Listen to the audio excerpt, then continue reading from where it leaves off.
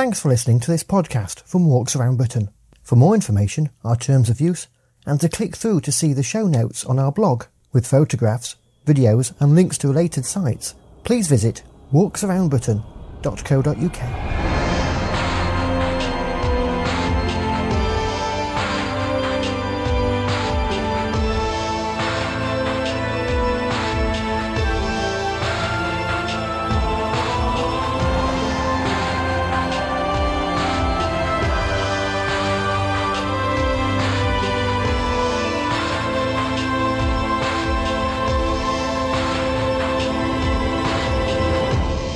On the 7th edition of the Walks Around Britain podcast, we go for a walk with Winnie the Pooh through Ashdown Forest. We look at events taking place during National Parks Week. We take a flight for a different view of the Dark Peak's iconic reservoirs. And it's called Walks in the Country Near London, which is not exactly the most inventive title you can, but it's a Ronseal job. Ding ding! Walking writer Christopher Somerville tells us about his latest book and his passion for walking. Hello and welcome to the Walks Around Britain podcast. The 2012 London Olympics are in full swing, and it was great to see Great Britain's green and pleasant land featuring in the opening ceremony.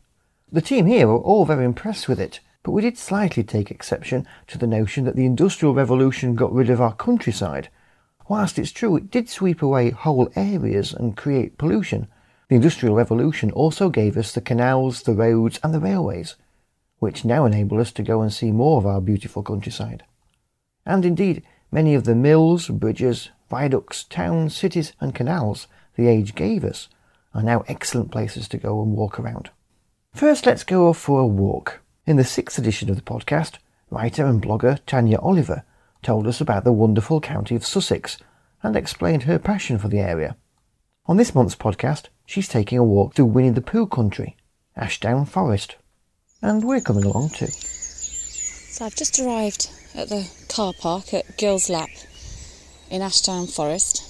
It's early in the morning, very early in the morning, and beautiful day, absolutely. And I talk a lot about how beautiful Sussex is, but you only have to be here on a day like this, in a place like this, and you can see for miles. And I love this county, and my walk today is going to take me on one of my favourite routes, and it's following in the footsteps of Winnie the Pooh.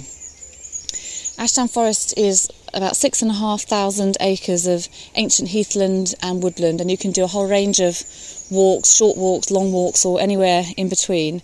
The route today is only about 2 to 2.5 miles, but it takes in some really interesting sights, which is why it's one of my favourites, and you get to see a whole lot of different textures of this area.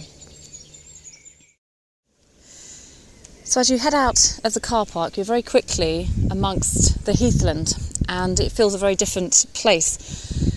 The first stop on this walk is the Enchanted Place, and Christopher Robin and Winnie the Pooh decided it was the Enchanted Place because they couldn't count whether there were 63 or 64 trees in the area. It's basically a group of beautiful tall trees. But also, and more importantly if you want to sit down, there were no prickly bits, so it made a much more comfortable place to sit, and you can't really argue with a statement like that.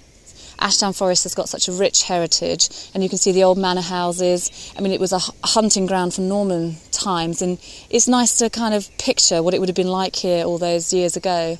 And the sun is shining, it's warm even though it's early in the morning, and the sky is blue, so I feel like a very, very lucky walker today. So as you move away from the Enchanted Place and continue the walk, within a few minutes you're amongst all the beautiful gorse and the pine trees, and actually you could be in the middle of nowhere, yet it's only a few minutes from civilization. I really love that about Ashdown Forest. And as I walk off the main path on a smaller route, I'm heading towards the Heffalump Trap. Now, not all walks can boast a Heffalump Trap, but this one can, and it's beneath the lone pine, and it's where Piglet tried to capture the Heffalump. Now, I'm just making my way into the Heffalump Trap, no comments please, and it's very hard to imagine, I know it's a story, but it's very hard to imagine someone as small as Piglet digging out a hole this size to capture the Heffalump. And actually there's a debate about whether this is where the trap is or whether it was somewhere else, but it seems as good a place as any. Now, what's really amazing is to think about how this place inspired such wonderful stories by A.A. Milne and the illustrations by E.H. Shepard. And although Ashdown Forest is really extensive, this part here feels quite intimate and mystical. And it's not until you actually look out over the gorse hedges, where you can see for miles, that you really get that feeling for how big Ashdown Forest is, because right here it feels very friendly and intimate. So you can kind of see why Piglet would have chosen this spot. I'm just leaving the Heffalump trap now, and there's a sentence I never thought I'd say. And there's a very strange narrow gully down a slope which gets onto a lower level path, and there's quite a lot of prickly gorse to dodge here, which I'm trying to do now very carefully. Certainly this isn't the enchanted place with no prickly places. But what's odd about this gully is it's worthy of a much more wild and rugged place, and you wouldn't think somewhere like this existed in Ashdown Forest, but it really does have something for everyone. But I'm just actually going to concentrate on making my way cautiously down here, hopefully without too much adventure. And I've made it down safely, and the whole walk changes here because now I'm on a really wide, green, open, grassy path with views all around. And what I remember about this walk is the last time I did it, I was looking after a friend's dog called Tilly, and she absolutely loved it here. It's a great place to walk dogs, and you see lots of people doing that here this morning. And this path now leads towards the memorial area for Milne and Shepard, and I'm just going to make my way up to that now. And in the memorial area there's a plaque, and at the end it's got a really lovely sentiment. It says, "They collaborated in the creation of Winnie the Pooh and so captured the magic of Ashdown Forest and gave it to the world." I think that's a truly lovely sentiment, and it really captures for me that this really is a place that you can't help falling in love with, because it's inspired such imagination. And you only have to look as you're walking around at the different textures, the different shades of green, the colours, even the birds singing all around me, which I hope you can hear. It really makes you feel inspired as well. I've always been a Winnie the Pooh fan. I mean, he really is my leadership guru. He makes a lot more sense than many people. But even if you're not, it's a great place to do a walk anyway. And like I said before, Ashdown Forest is so extensive that you can pick your own route. You can make your way between the paths and amongst the forest and the heathland, or you can do a planned route. There are lots of routes you can do, which are highlighted at the visitor centre or online. And, you know, just pick a route and go and see for yourself what I mean. You really do have to see it to believe it. The Winnie the Pooh route I'm doing today just happens to be one of my favourites. The next part of the route takes you past Rue's Sandy Pit, which is a little quarry effectively, and there's some water at the bottom and various shrubs and vegetation, but it doesn't actually look very sandy anymore, but worth a look nonetheless. And then you go across a little road and to the other side of the forest, and it really changes again here. And whilst all the sites have been quite close together until now, here it really opens up, and you're hit with this wide view across the heathland and towards a 100-acre wood, which we'll come on to in a minute. But the first thing you notice is that you start to walk amongst the really tall trees, unlike the heathland before. And I chose wellies today actually, because despite it being a beautiful day, there's been some rain in the last few weeks and I wasn't quite sure what to expect, but it's actually been fine. It hasn't been muddy at all, but nonetheless I have fabulous pink wellies, so it's a very good excuse to use them. And as you emerge from the tall trees and you start to look out again over the heathland, what strikes me every time I do this walk is that whilst the expanse of heathland is so wide, there are just the occasional solitary or in groups of 2 or 3 trees, very tall trees, just in the middle of the heathland, and that's quite strange. I haven't seen that anywhere before, and it's really quite special.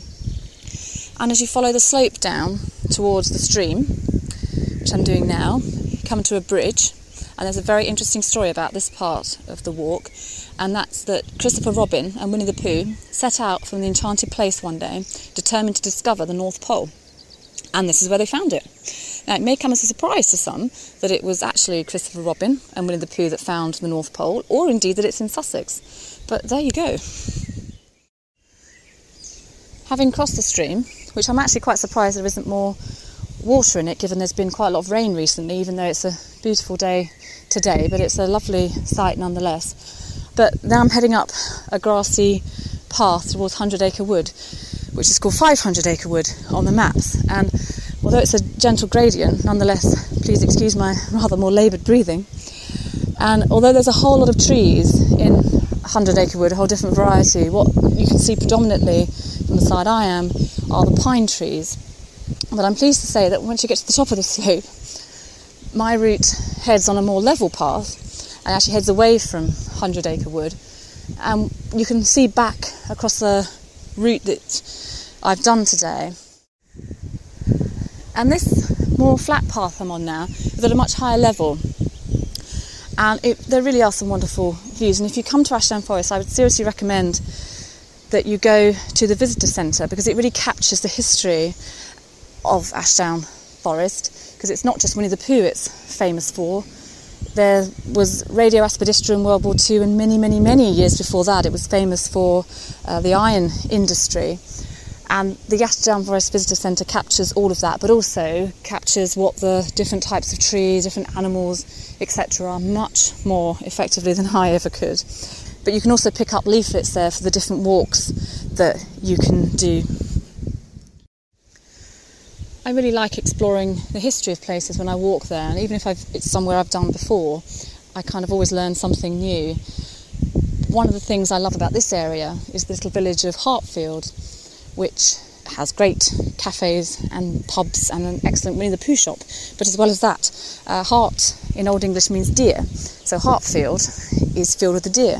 And Ashdown Forest is famous for having deer. And like I said earlier on, it used to be, from Norman times, a hunting ground. Now, I've never actually seen deer there, but they do run around wild and free. And I know several people that have seen them, so I live in hope that I will one day. As I follow this high-level path through the forest, though, or through the heathland, I can see all the gorse around me now, back in gorse territory. And you can see the whole vibrant yellow colours, and actually there are still some bluebells around, but the gorse is much better and much more beautiful in the autumn. It really then is at its full bloom, and it's a really beautiful contrast between the greens and the yellow gorse, so that's totally worth a visit. I've just stopped, not entirely because I need a breather, because actually I've been on quite a flat path for a while, but to make sure I'm soaking up the views and the atmosphere, because I can sometimes be very guilty of being very purposeful on my mission and forgetting to appreciate where I am. And I can see all the way back over the walk I've done, including the Enchanted Place and 100 Acre Wood, down into Eor's gloomy place. And I know I've said it before, but the views are so extensive and you really do have to see it to believe it. It's just beautiful. You can see for miles and miles. And I've just passed a couple with a dog, and they're the first people I've seen today. And people say the South East is overcrowded, and no doubt they're right in parts. But in Sussex you can find beautiful solitude. If you want to walk in solitude, you can do that. Or if you want to be with other people, there are walks to do that as well. But even if you're on your own and you see the odd person, exchanging cheery hellos is just wonderful. Now I'm just getting back towards the car park now. So that's my walk done now, pretty much. I've been very lucky having such beautiful weather, and it's been a great walk, so I really hope you come and try that. And you can find out more about walking in Sussex and links to Tanya's blog on the show notes to this edition of the podcast on our blog. And you can reach that by clicking through from the homepage of our website at walksroundbritain.co.uk.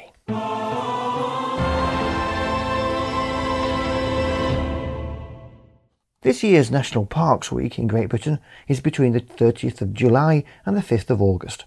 So if you're listening to this podcast as soon as it's made, we're right in the middle of what is an event and activity-packed week. All of the 15 national parks have a distinct and different character, from the water that is so evident in the Lake District National Park to the mountains and the snow of the Cairngorms. One national park which has even more reason to celebrate this year is the North Yorks Moors, who are celebrating their 60th anniversary this year. The park has a range of events during National Parks Week, including many for children. And Heather McNiff from the National Park went to one event earlier this year, which is happening again on Sunday the 5th of August.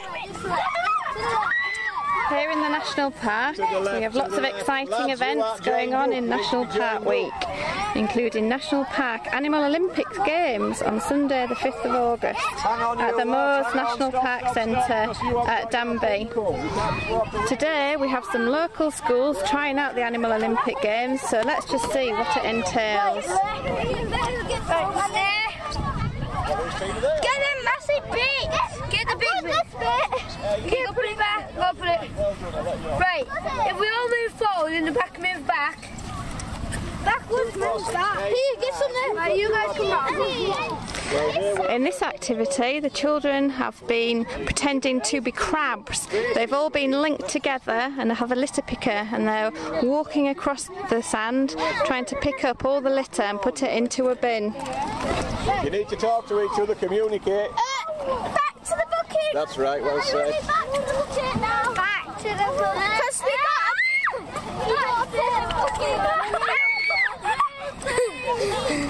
Come on, back over here. What are you doing? They're cheating. Get out. Can you tell me what you've been doing, please? Well, all of the USA children have all been linking together with arms, like the people next to you and the people behind you, and some people have had been a litter picker and tried to pick up little pieces of paper that's surrounded by the floor. And it was very, very hard. So were you pretending to be like a crab, all linked together and walking sideways? Yeah, like all of them litter pickers are like the crab's arms. Yeah, well done, thank you very much. On the third. Can anybody see what it is? It's to do with the bottom part of it. Okay. We've been learning about the different birds, and we got given out cards with birds on, and we had to make the noise of that bird and find the teams, and then in our teams we had to go and find the right colour eggs and bring them back. And which bird were you? I was a lapwing and our noise was peewit.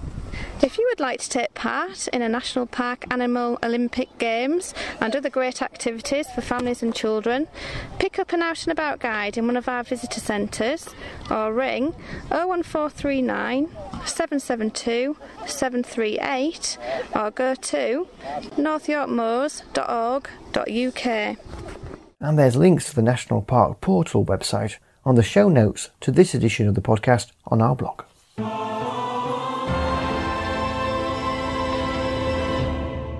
Now, us walkers often see the landscape from above when we hike up some of the country's highest points, be it Arthur's Seat in Edinburgh, Christhall Common in Essex, or Brown Willy in Cornwall. But what about seeing the countryside from above in a completely different way? Well, now there are many companies who offer pleasure flights at weekends in helicopters over some of the country's most scenic and iconic areas. And recently I met the friendly team of Central Helicopters of Nottingham in a field across from a pub for a flight over the three most famous reservoirs of the Peak District. It's mid-morning and the helicopter is already here, with the ground crew checking her out and making sure that she's ready for flight. Today the team at Central Helicopters are running pleasure flights from here at Ullabar, just outside Sheffield, and the passengers for today's trips are gathering now to be checked in. The trips today take off from here and travel all the way across the moors of the Dark Peak to the reservoirs of Ladybower, Derwent and Howden, which together provide practically all of Derbyshire's water, as well as to a large part of South Yorkshire. Now, the reservoirs aren't really famous for keeping Derbyshire residents in H2O, but really for being the training ground for Operation Chastise, otherwise known as the Dam Buster raids in the Second World War. Now, this is going to be my first ever flight in a helicopter, and flying machines looks too. It's probably not the experience everybody flying today will be undertaking, as I've got the door next to me removed so I can do some filming and some aerial shots of the reservoirs. So for the first time in a helicopter, and the door is off, but the great team of Central Helicopters will ensure that I'll be strapped in safely, and that my precious camera too isn't going to be undertaking its own bouncing bomb impression. So here it goes.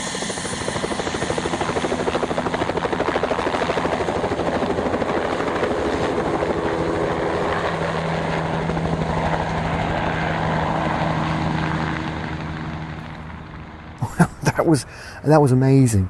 From the air you really get a greater sense of how big those reservoirs are. The team at Central Helicopters market this trip as a Dam Busters tour, but it's a joy for us walkers to see places that we've known and walked around for years in a completely different light. My pilot today, David Marsland, tells us more about the tour. We take off from here, Owler Bar. We fly straight up to the dams. We go up the Lady Bow, which is the first of the reservoirs. We fly up, it sort of forks off. There's a left and a right fork, and we follow the right fork and go up towards a Derwent, which has got those famous dam walls that they practised on. And we fly up the Derwent up to a Howden at the top and kind of turn back around and then fly back. The kind of route they would have done, but admittedly considerably higher than they would have done it, and just showing out the sights. And then we get back over Lady Bower and then carry on down the valley and take a look at Chatsworth House and a few of the other little points along the way, and then it's back to Owler Bar.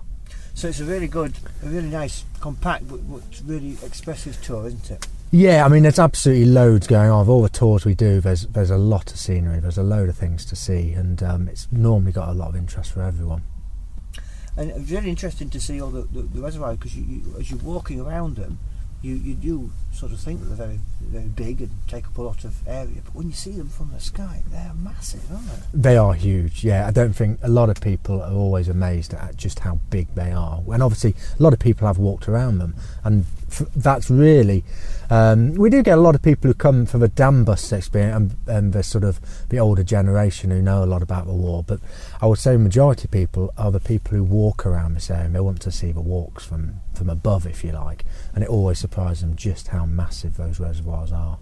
And then when you swing round and you see Chatsworth in all its glory, you really appreciate how beautiful and how well designed those grounds are. Yeah, it is. It's a fantastic house, has to be said. From the air, you really appreciate the size of it, just how nice it is. So tell me about this helicopter. This is what's called a Bell 206. It's a long ranger version. There's a Bell 206 with just 5 seats, then the long ranger that we fly in with 2 extra seats, so effectively 7 including the pilot. And it's a turbine helicopter. And it really is sort of what people expect of a helicopter when it turns up. It kind of has a wow factor, I guess. And it's not just the Peak District that you fly all around, is it? No, this is just one of the places. We fly from Nottingham, obviously, because that's where we're based, at Nottingham Tollerton. We fly from York, from an airfield in the York area. We do Emmerdale tours around that area.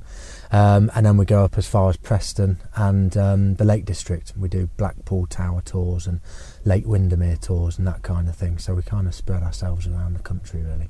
And you can see some of the stills from the filming I did on the flight on the show notes to this edition of the podcast on our blog.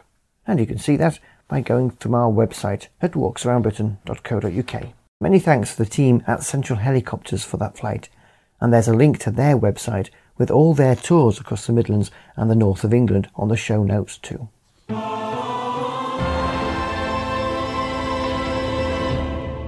Christopher Somerville is one of Britain's most prolific walking writers. He's the walking correspondent for The Times, writing a weekly walk for the newspaper entitled A Good Walk. He has also written over 40 books about walking in Britain, Ireland and other countries. In August, he adds to the tally with the release of a book featuring walks which are within an hour's train ride from London. And I'm delighted to say Christopher joins me on the podcast via Skype. Hello, Christopher. Hello, Andrew. Now, it has taken quite a while for us to collide together, hasn't it, to talk to you? So I'm glad we finally managed it. So where have you been walking recently? Well, recently, for example, I was up in the north. I walked to Holy Island from the shore. Yes. Up in Northumberland. That is a beautiful crossing of a wide tidal causeway where you climb up into little barnacle-encrusted refuges along the way if the tide happens to catch you.